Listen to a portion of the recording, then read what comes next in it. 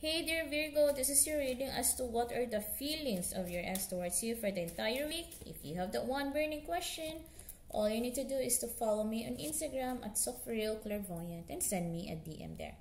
One free question per person only, Virgo. First feeling of your ex towards you. I can sense your ex feels the vibe that I don't want to think about you anymore. Stop running into my mind.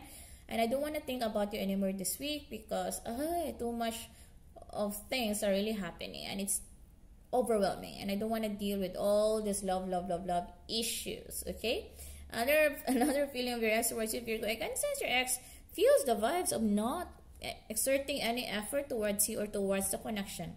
Again, your ex is really not wanting to exert time and effort towards the connection because, again, doesn't want to be bothered by your existence. I'm so sorry, Virgo.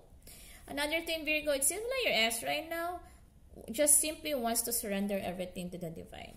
Your ex doesn't want to fight.